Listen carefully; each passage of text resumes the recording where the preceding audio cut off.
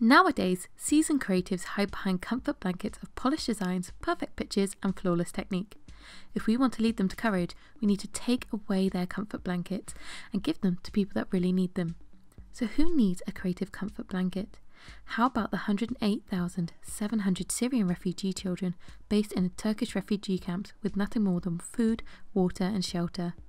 A recent study by the Castle Arch Project found that when the children had a chance to draw, paint or write, the majority of images that were produced were images of death, war and entrapment.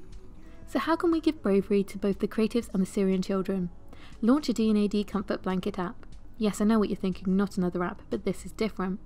The app, which is sponsored by UNICEF, hence a blue colour scheme, provides mini briefs for seasoned creatives on the go, made to push them away from their chosen discipline.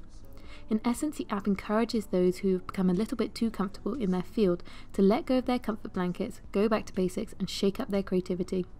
So once you've entered what you work as, where you work and your Behance username, you'll be linked to a selection of weird, wonderful and truly unexpected creative challenges. To enter a challenge, all you have to do is choose a brief, send a one-image solution and enter a £1 fee.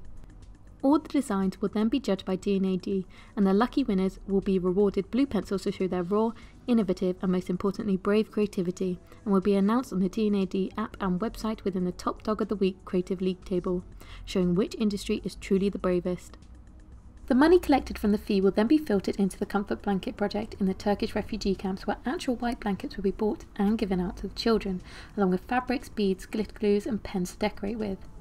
The Comfort Blanket project would encourage the children to decorate their blankets with images of hope, happiness and bravery as a means of using art therapy to help them find courage in their darkest hours. So how can we give bravery to the creative industry? Let's try taking the comfort blankets from the creatives and giving them to people that really need them.